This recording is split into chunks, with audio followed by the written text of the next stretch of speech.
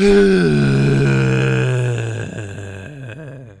what's wrong, Logic? Oh, nothing. It doesn't sound like nothing. Well, it's just, I started this whole plot line like ages ago about how I wanted to escape hell, and I never really did anything with it. That's alright. Nobody cares about your dumb storylines anyway. I know, I don't even care about those. But the thing is, I kinda meant it. This place sucks. Is it the tentacle monsters? No, they're good company. Is it the heat? No, that's actually useful. It helps to maintain my body temperature. Is it the millipede infestation? No, they help me save a lot of money on snacks. Then what is it? Well, I don't want to sound like a whiner, but it's kind of lonely. Yahweh was a good buddy, and it feels like I've been separated from him forever. And Lucifer's here, but he's busy all the time. Izet's here, but she stays at that villa, and that's way on the other side of that weird vortex. There's baby Elzebub, but she's dangerously carnivorous. And who else is there? That's it, right? Besides, this house makes me dizzy. So what are you gonna do? Exactly what I said. I'm gonna get out of here, obviously. But Logic, they say hell is inescapable. It sure is, for people who don't have a top hat full of brain. I've seen under your top hat you have a normal-sized brain. I don't keep it in my head, stupid. I keep it in my hat. It's modular. That doesn't seem physically possible. Yeah, maybe to small brains like you. Now shut up and let me think.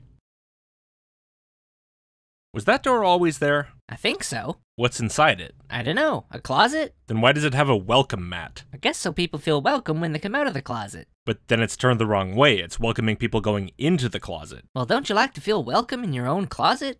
I guess, but I'm gonna check it out. What the hell? What? It's what? This is my house. You're surprised your closet is in your house? No, I mean it's my old house from before I died. My earthly house.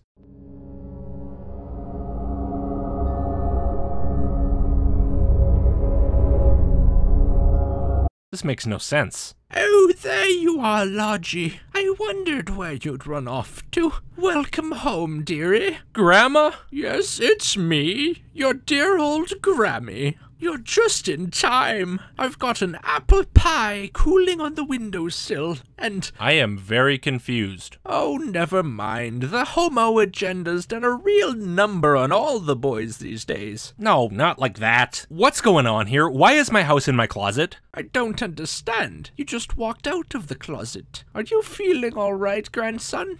I am not sure. You're probably just hungry. How about we call your little friend back inside and old Granny will make you two a nice bowl of Campbell's soup. I'm sure that'll make you feel right as rain. You're right. That sounds real nice. Can I put crackers in it too? Oh, you can have as many crackers as you like, dear. That sounds so great, Grandma. Thank you. Wait, what friend? They tell the kids, we've got vestigial structures. Now, a vestigial structure is something you don't need anymore. Grandma, what the hell? Kent Hovind is not my friend. Now, Logie, don't be rude. I'll be whatever I want to be. You apologize to little Kenty, or there will be no crackers. Sorry, Kent. There, doesn't it feel better to be nice? Yes, Grandma. Now you two play nicely while I'm in the kitchen preparing your soup. Okay. Kent, with all due respect, you do realize that's not what a vestigial structure is, right? Whether it has any function at all is irrelevant. Vestigiality refers to the loss of ancestral function, which could mean that the structure has no function at all in the given species, yes. Or it could just mean that its function has changed. So if this conversation is going to be all about how this or that vestigial organ actually does have some function, you've already missed the point and it's going to be a big ol' waste of time. But talking to you already is a waste of time, so go on, I guess. They'll say, boys and girls, you have an appendix that you don't need anymore. It's a vestigial structure, that's proof of evolution. I feel like whether the appendix is useful or not, or even whether it's vestigial or not, is going to be fairly irrelevant to this conversation because there's no way this is actually intended as a debate about the function of one specific organ. No, I think it's really going to be about what vestigiality is, how it's established that something is actually vestigial, what that implies, and whether or not one vestigial structure or any number of them is proof of evolution. So how about we cut the shit? I heard that. Don't make old Granny soap your mouth, young man. Ugh, fine. How about let's cut the dookie and talk about what you really mean? Well, excuse me, you do need your appendix, okay? Okay, great, whatever. If you like, for the purposes of this conversation, we can say it's the most important organ in the entire human body. It's the Swiss Army knife of your gut bits. Not only is it in charge of every single one of your bodily functions, but in a pinch it can crawl out your belly button and open up a tin can. What the appendix does or doesn't do means less than nothing to me right now. That is stupid. You're stupid. Be nice, Logic. Sorry, but you are. The appendix is part of your immune system. If your appendix is taken out, you can still live, okay? But it increases your susceptibility to quite a few diseases. You could live without both your legs and both your arms and both your eyes also. That doesn't prove you don't need them. Yeah, well, I guess that'd be relevant if vestigiality meant a body part that does nothing at all, but it's not, and yet for some reason you're basing your entire argument against vestigiality on your belief that that is what it means. Because you're stupid. There are no vestigial organs. And even if there were, that would be the opposite of evolution. That's losing, not gaining. So, are you planning to get any of your definitions right here, or should we just stop right now? Because I rarely see the point in arguing with someone who insists on misrepresenting their opponent's position after it's been explained very clearly to them hundreds of times. Kent, since when was evolution defined as gaining something? I mean, we've been over this, right? Over and over it. We're on our 12th video together right now, and I certainly don't have all of them memorized, but there's no way that by now I have not provided you with a reasonably solid explanation of what the basic concept of biological evolution is. And I know for a fact that it had been explained to you many more times than that before you gave this speech, so you have absolutely no excuse for continuing to get it wrong. Whether you believe it or not really is not the issue here. I mean, disagreement is not inherently dishonest. But if after all the times you've had it explained to you exactly how you're misrepresenting your opponent's position and you're still arguing about something completely different from what you claim to be arguing about, then you're either incredibly stupid or incredibly dishonest. Now, I think my opinion's fairly clear by this point. I think you're both. Either way, at this point, I'm just not that inclined to try to help you join the actual discussion anymore, since you're either too busy drooling down your own chin to understand what that discussion is even about, or you're just unwilling. This textbook says, boys and girls, whales, and many organisms here, like a whale, retain traces of their evolutionary history. True. For example, the whale retains pelvic and leg bones as useless vestiges. I'm sorry, that's not true. I agree. Useless vestiges is inaccurate, but vestiges is accurate. Those bones may not be useless for anything at all, but plop that whale down on land and tell me how well they work as legs. You know, Kent, personally, I wouldn't be too worried about the wording in a science textbook from 1989. That book was already long out of date by the time you gave this speech. And correct me if I'm wrong, but I don't think the function of that part of whale anatomy was even known back in '89. If you have a problem with the phrasing, I'd suggest you head back in time a few decades and complain, because complaining in 2018 or even 2001 is a total waste of breath. Says the guy debunking the speech 17 years later. I know. This one says, just imagine whales walking around. It's true. These little bones right there is what they're talking about. Just imagine him walking around. Yes, Kent, thank you for reiterating my point. The pelvic and leg bones of whales are absolutely useless for their ancestral purpose of walking around on land, which of course was what that one children's picture book, good to see you're keeping up with your reading there, little Kenty, but that's what that quote was about. The ancestors of modern whales and dolphins, not modern whales and dolphins. Something like Dorudon. Oops, wrong fossil. Those little legs there sure don't look much good for land walking, although they do look a lot better than the ones on the modern whale you showed. How about Ambulocetus? Yeah, that'll about do it. Those are some fully fledged legs. An examination of every anatomical feature, not just the legs, of these fossils and a few other transitional fossil species, draws a direct path of development from whale-like animals with full-fledged hind legs to, well, whales. And that's the real point here, Kent. The pelvic and leg bones in modern whales do not exist in a vacuum. They exist within a much broader context of fossil finds that become increasingly whale-like over time, and not just in the legs. Whether these bones do or don't have any function or not in modern whales is less than meaningless. They're not functioning as legs, and yet they're in the same place, and they have the same structure, and they show the continuation of the pattern of hind leg degradation that's seen in those earlier fossils. And so they provide further evidence evidence of the link between modern whales and those fossils. Even though these whales don't have external, useful legs, they still kinda do have legs in a way. And if evolution is indeed how species originate, then because change happens gradually over many generations, we would expect to see these kind of leftovers sometimes, either just hanging around doing nothing, as some vestigial structures do, or serving some diminished or alternate purpose, such as these bones, or the human tailbone that serves as little more than a point for muscle attachment, but still showing every sign of being homologous with the equivalent bones in other species. So aside from just continuing an established pattern, this also matches a prediction of the theory. And that's why at least this structure in particular is considered a piece of evidence for evolution. No, it can't conclusively demonstrate evolution on its own, I agree, but it's just one part of the vast structure comprised of all the different kinds of evidence that we've talked about, and a lot more, every piece in accord with every other, propping each other up. Now this is a far cry from your apparent interpretation of the claim as being that the bones are useless, therefore evolution. Derp! Of course, I've been doing this for a while. I'm aware of the arguments that might follow a statement like that, you know. The geologic column is garbage, homology can't be established, blah blah blah. But we've been over those, take my explanations or leave them. At this point it frankly doesn't matter. Either way, we're past the point of needing to reiterate. I can see it now, can't you? All you need is a good imagination and some LSD and you'll be able to see that whale walking in real life. Ha ha ha! Kent took a line from a 1994 children's book out of context! He's a dang comedy genius!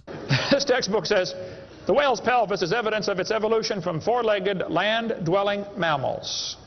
Well, that is stupid, okay? No, not really okay. I mean, okay, fine, you think so. Great, but thinking so is stupid. Look, if this assertion were just based on the fact that those bones look kinda like pelvic and leg bones, I could at least understand your thinking. You'd still be wrong, since at the very least, the presence of those kind of bones in that location in a totally aquatic mammal are at least a hint that something more might be going on. It'd be weak evidence, but it'd still be evidence. But when you pair that with a line of fossils that become increasingly whale-like in the rest of their anatomy, and whose legs and pelvises become increasingly small and inefficient for walking, I honestly cannot see any way to pretend that's not good evidence, let alone evidence at all, unless you're outright denying reality to cling to something that you find more important than reality. Those bones in the whale's abdomen are essential to hold muscles that support the reproductive system. Without those bones and those special muscles, the whales cannot reproduce.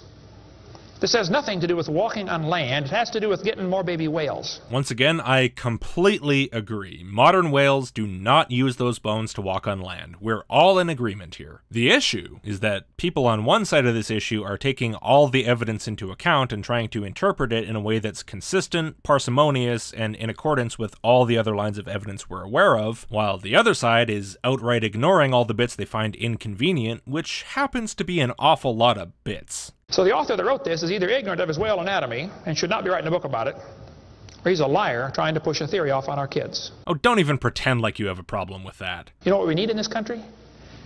We need a Christian Barney.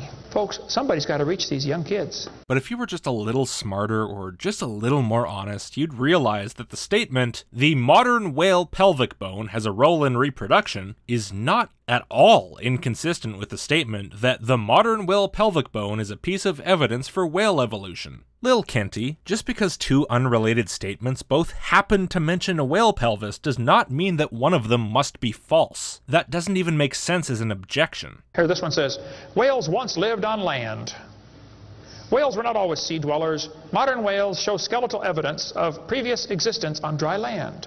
Buried deep in a whale's hip muscles are two small bones, all that is left of the whale's pelvis and hind legs. That's stupid. The male and female bones are very different on whales. Check your whale anatomy and tear that page out of your book.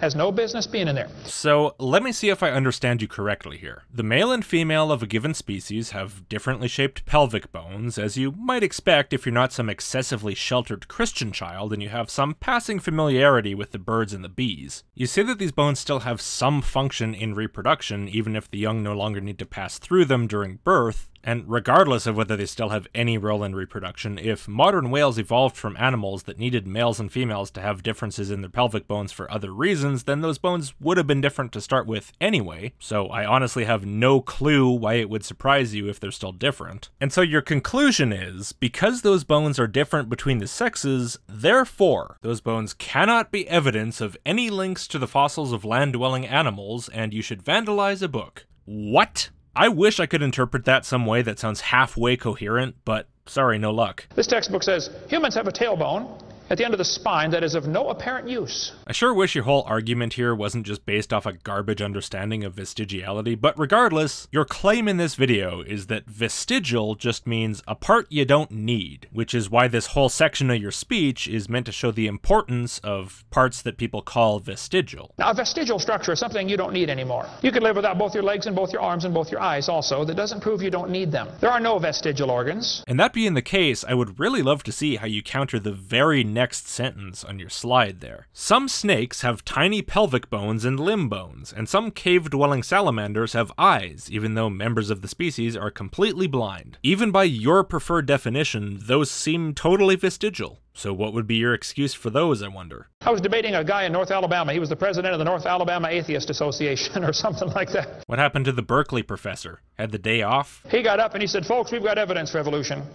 Humans have a tailbone they no longer need." Hooray! Some guy said a thing that's been irrelevant since the start of this video. Let's talk about it some more for no reason. When it was my turn, I got up and I said, "Mr. Patterson, I taught biology and anatomy. Oh, is this a horror story? Not too scary, please. I'd like to sleep tonight. I happen to know there are 9 little muscles that attach to the tailbone, without which you cannot perform some very valuable functions. I will not tell you what they all are, but go read your Gray's Anatomy and you can figure it out." You know, it's rare that I don't have a lot to say in these things, but you're basically just saying the same thing all over again for like the 3rd time, so what do I really need to say at this point? I said, "However, Mr. Patterson, if you think the tailbone is vestigial, I, Kent Hovind, will pay right now to have yours removed." Bend over. So you asked a man to let you pay him to bend over for you and let you wreck his ass. And they didn't get you on solicitation of prostitution? That is stupid, folks. The tailbone is not vestigial. Once again, yes, the tailbone has a function, but not the same function as the homologous part of ancestral organisms. And sure, you can try to avoid the problem by denying the possibility of identifying homology based on anatomical comparison altogether like you did in episode 5, but I seem to remember you whining about a supposed lack of transitional fossils or missing links in another earlier video, episode 4, I think. And considering that the identification of a fossil as transitional requires the establishment of homology, it seems to me that simply by accepting the concept of a missing link as a valid concept, you already accept the concept that homology can be established by anatomical comparison, even if you refuse to accept that you do. If you outright deny the possibility of learning anything about the relationships between animals by any comparison of any features of any animals ever, then sure, you can avoid that sinking feeling you get in your stomach when you see the fossil evidence of whale evolution or horse evolution or human evolution. And you're welcome to do that if you feel like it stabilizes the walls of the little god box that you're so determined to live in. But if you choose to do that, don't also whine that there are no transitional fossils, since by your standard that term ceases to have any meaning. Which, to be fair, is probably why in episode 4 you insisted that the entire chain of missing links is missing. Because how could you possibly find a missing link if homology is out of the picture? This one says, "The coccyx," that's the tailbone, "the small bone at the end of the human vertebral column, has no present function and is thought to be the remainder of bones that once occupied the long tail of a tree-living ancestor." Uh-huh. So did you contact the author of Health Biology from 1991 to present your suggestion, or are you just pissing into the wind by whining to a bunch of creationists 10 years later? I was taught when I went to school, man used to have a tail, but he lost it because he didn't need it. I thought, didn't need it? Have you ever thought how handy a tail would be? Have you ever come to the door with 2 sacks of groceries? Wouldn't that be nice, man, be able to grab that door and walk right around and get in? We lost it because we didn't need it. Kent, you don't need it. Humans generally don't need it. We are arguably the most successful species on the entire planet, assuming you exclude various insects and bacteria and stuff like that. And we did all that without tails. Go figure. Natural selection doesn't function based on how handy you think it would be to have an extra grasping appendage for your Coke, Kent. You know that as well as I do, or at least you should by now, and if you truly haven't figured it out, well, that's pitiable, to say the least. But what's taking so long? I can't take this long to warm up a can of soup. Grandma? Grandma? Grandma! You promised me soup. You're a fucked up.